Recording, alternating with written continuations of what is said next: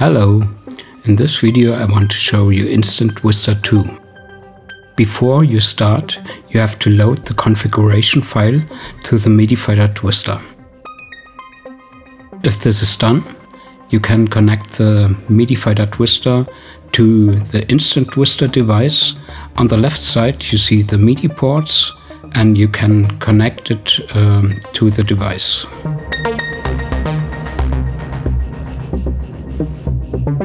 Here on the top you have 16 preset banks where all your settings, including the colors, are stored. And the 16 preset banks are divided by 4 blocks. So block 1 is preset 1 to 4, block 2 is preset 5 to 8, and so on. On the right side you can type the name of your preset. So if you want to map the device to the sense, you can type in sense or whatever. Here you find the settings for the 16 dials of the Instant Twister. So you have two options. It's map for mapping a parameter or banks for switching the presets. You can also assign the side buttons. So they are mainly here to switch between the presets. Here we will use the map function and we will map a send of a track to one dial, and the button we will map to the on-off switch of the track.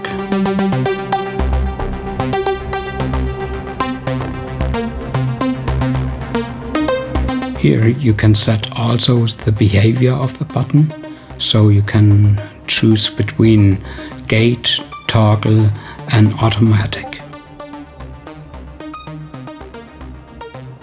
If you hit the button in gate mode, the parameter is on. If you release it, it's off. In toggle mode, you can switch between on or off. And automatic mode is a mix between gate and toggle mode. Here on the on-off buttons you can change the color of the dial and you can copy and paste the colors.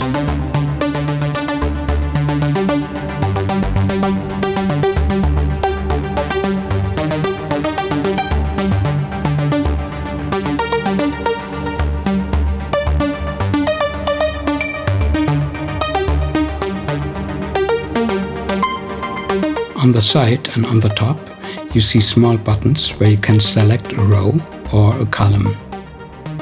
On the right side you can edit all selected dials at once.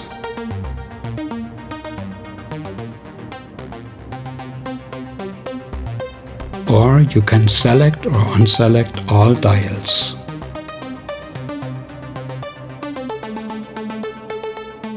To switch the preset banks with a dial, you can set it on banks, and with a dial you can pre-select a preset, and if you push the button you can confirm the selection.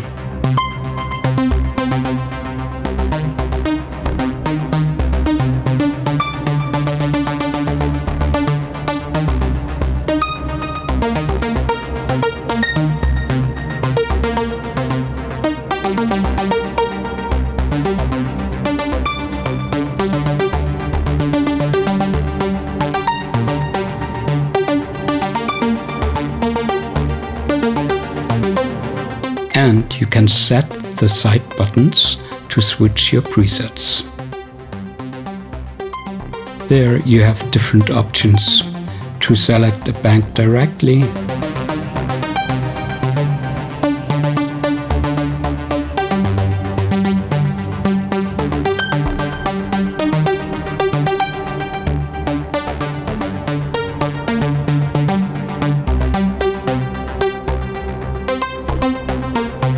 can set it up to switch to the next or previous bank, and you can also configure them to select a block. That means on two side buttons you can switch to the next or previous block, and the other 4 buttons will follow depending on which block you are.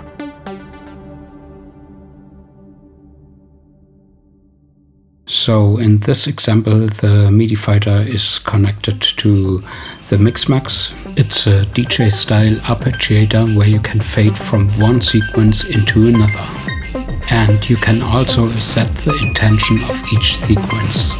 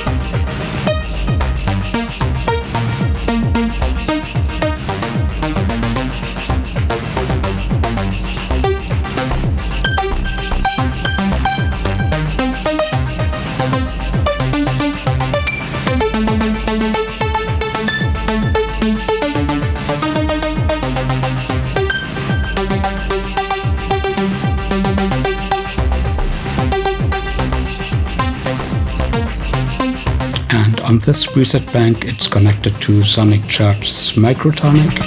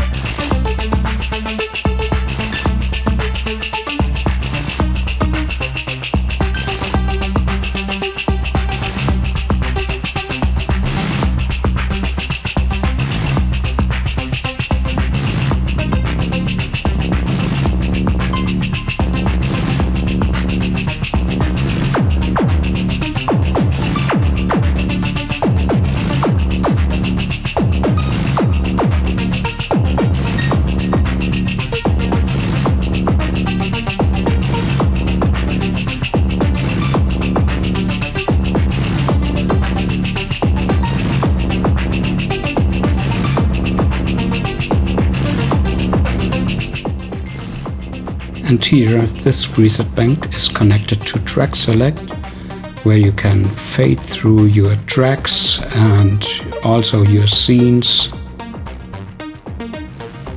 And you can change the view of Ableton Live, so you can switch between arrangement mode and session mode. You can show and hide the browser. You can show and hide the clip view or device view. And you can recall also a complete preset where you can switch between different views.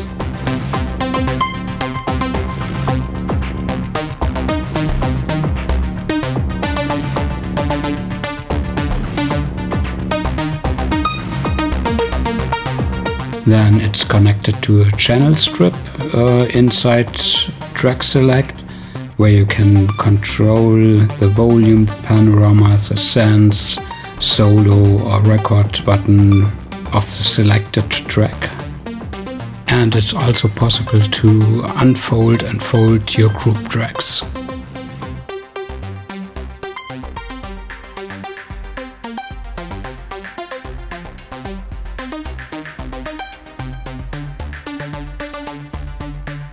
And you can also control the pitch and the gain of the selected audio clip.